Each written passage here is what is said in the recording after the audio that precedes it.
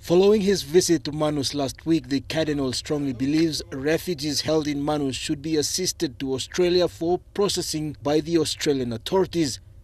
He says the slow implementation of the Supreme Court decision is having social impacts for Manus people and the refugees. This center is closed down. We are hearing that it will be closing down soon. But that's where we are with this situation here. While we are with these people here, people there in Manus, while it's causing a problem for the people themselves and for the refugees themselves.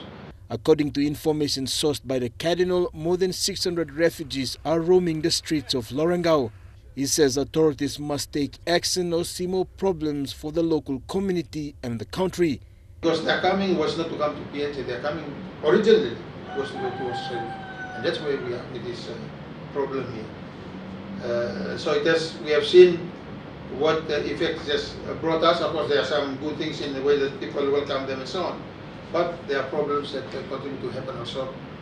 It was debated earlier in this year's first parliament sitting by members of the opposition. Minister responsible Rimbing Pato enclosed a report in writing stating that the Supreme Court ruling does not take away rights of the refugees, meaning they have the ability of leaving the refugee camps at will.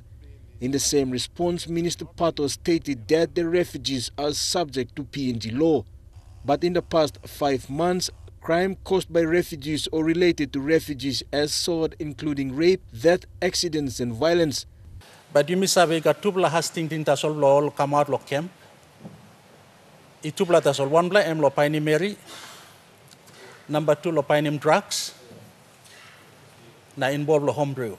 Meaning inokat reason lo come outside. But law Supreme Court itokol sem only must no all must stab inside lo all no can stab inside lo panus na display come up in problem. The Supreme Court ruled the facility as illegal on 26 April 2016. Jack Lapave Jr. National EMTV News.